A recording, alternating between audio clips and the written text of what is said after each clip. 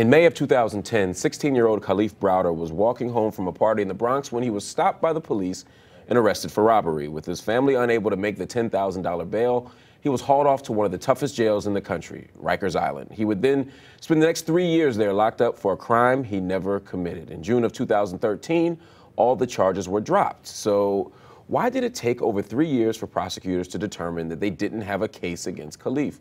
Well, Kalief and his attorney, Paul Prestia, are here right now demanding answers. They join us at HuffPost Live. Welcome both to you. Hello, Mark. Kalief, I want to start right with you. What happened that night? Well, that night I had came from a party on 3rd Avenue with some friends, and I was going home, and that's when I was stopped by police officers, and they was explaining to me that there was a guy in one of their police cars that was saying that I allegedly robbed him, and they had searched me, and the guy actually said, at first he said I robbed him and I didn't have anything on me.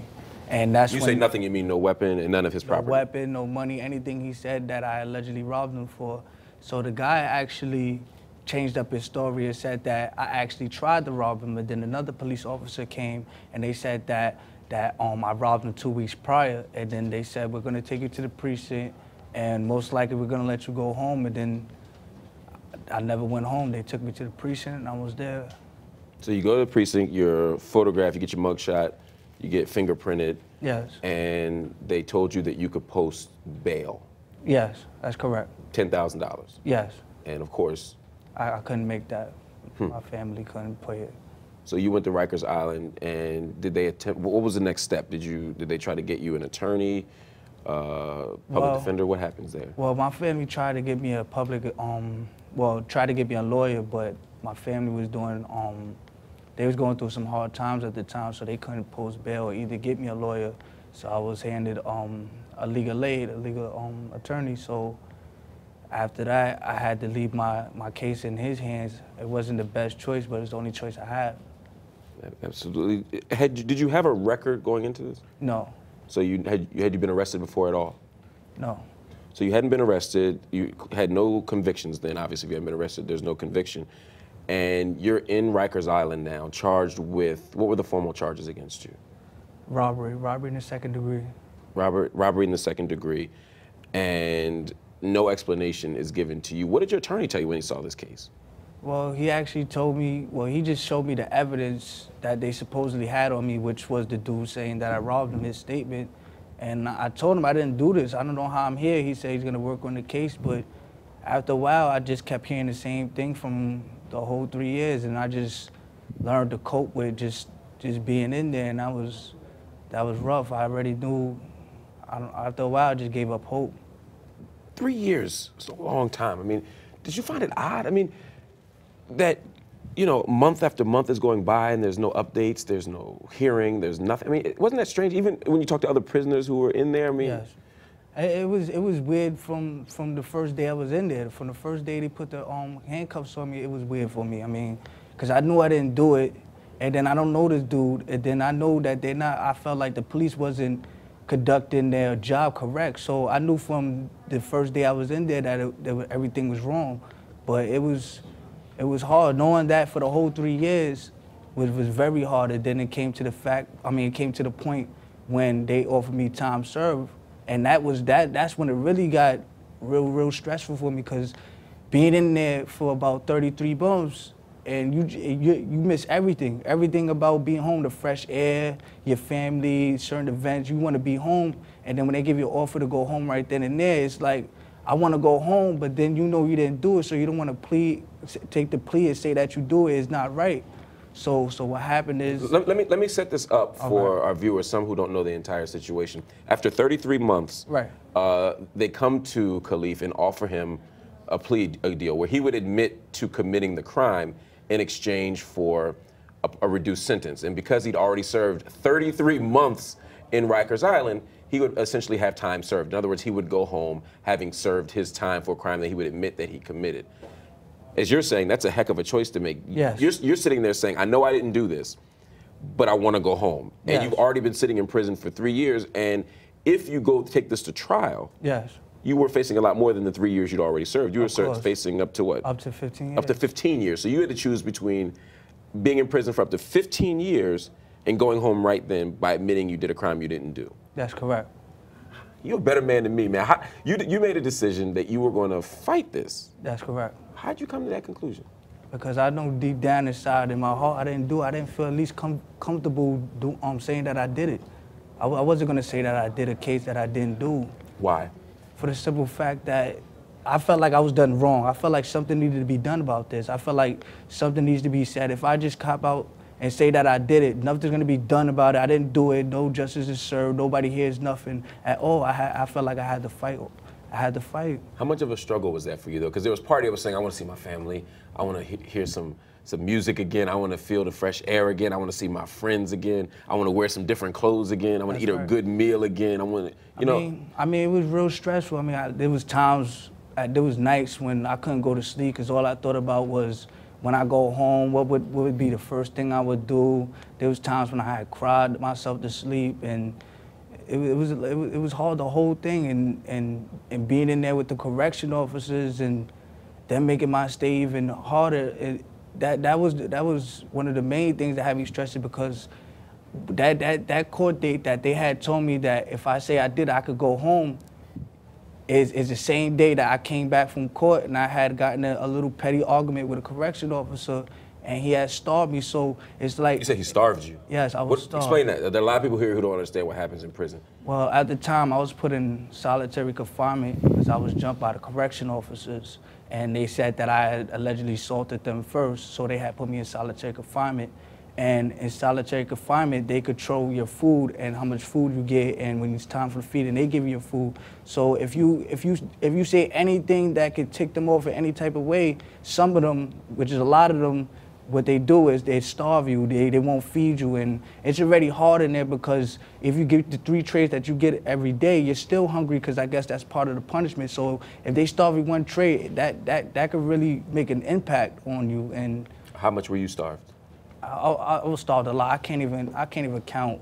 But the worst time I was starved is when they starved me 4 times in a row. They starved me breakfast, lunch, dinner, and breakfast again. And finally, it took, because I was trying to tell the captains and the superiors, the rest of the superiors, about what they was doing, but nobody wanted to listen to me and nobody wanted to help me. And I finally came across the captain that heard me out and fixed the problem, make sure I was fed, and even the shower. They was denying me a shower in there too. So in the midst of all of that, being starved, being prepared for, or exposed to all sorts of violence, you're faced with the choice if you can leave here right now, yes, or you can continue to fight this thing, and you made the decision to continue to fight it. How scared were you that the outcome wouldn't be good? I was petrified. I was petrified. I was, because I already knew if I get up to 15, the jail I was in is bad already as it is. The whole thing is bad. So I already knew that if jail is bad, just imagine if they sent me to one of them upstate prisons. I never even been there, so it was very scary. I mean, how scared were you in general population on a day-to-day? Petrified all day. I was scared all day because I didn't know where it would come from. I don't know where any harm would come. I seen a lot of things being done to people in there, and I didn't know if I was going to be next for it. I seen people getting jumped. I seen people getting cut and hit with weapons and chairs, all type of stuff. So it's scary. And I wasn't friends with a lot of people in there. So when you don't got friends, it's really scary because you don't know what anybody would do to you, and they know you don't got nobody to back you up. So yeah. Now this is a delicate question, and if you don't want to talk about this at this point, I totally understand. But there were points where you attempted suicide. Is that correct? How many times did that happen, and what were the circumstances around it?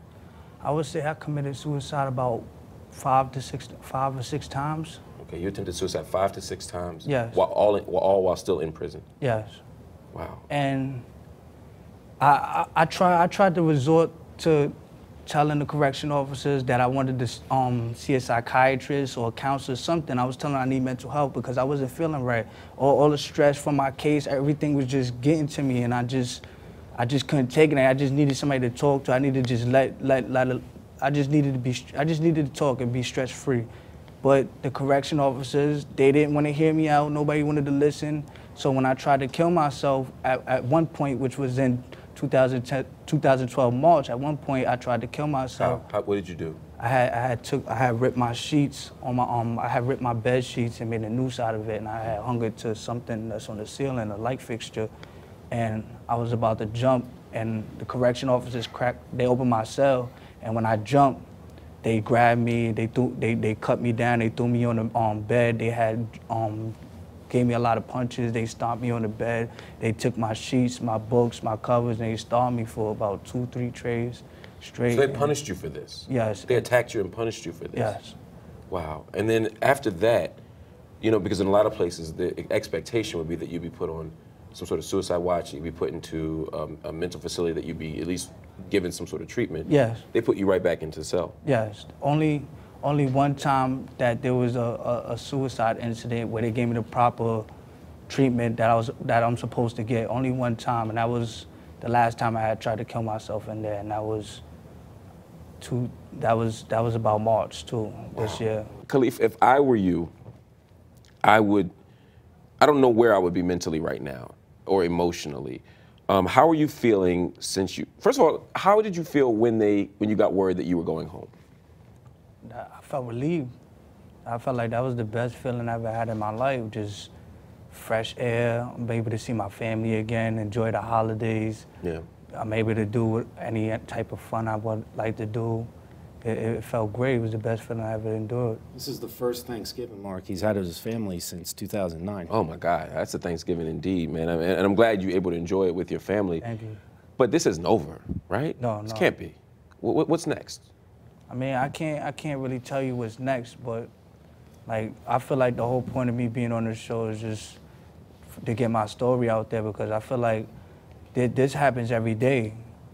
This happens every day, and I feel like this got to stop, because I feel like there's a lot of people that's in there for stuff that they didn't do, and they gotta be in there for about 3 years, and when they get offered something like me, a lot of people aren't strong. So they would take the plea deal and take it, knowing that they didn't do it, and it happens every day. Yeah. It happens every day, so I don't know. Do your GED. That's are correct. Are you seeing a therapist or psychiatrist right now? Yes, right now. Okay, good, because I mean that's so important for you. Now I'm being big brother now, but I want to right. make sure you get your support psychologically. I want to make sure you're handling school stuff, and eventually we'll get you back in the workforce as well. But right now it's really important for you to take care of yourself. But the words you said were so important. The gratitude you offered to people is key. The humility and the grace with which you've handled this is admirable to me. There are a lot of people who would walk out of there nothing but angry. And you have a right to be angry, and you should be angry. Right. But you're also turning your pain into power by taking this story to other people. And I thank you for that. And I thank you for spending some time with me today. You're right.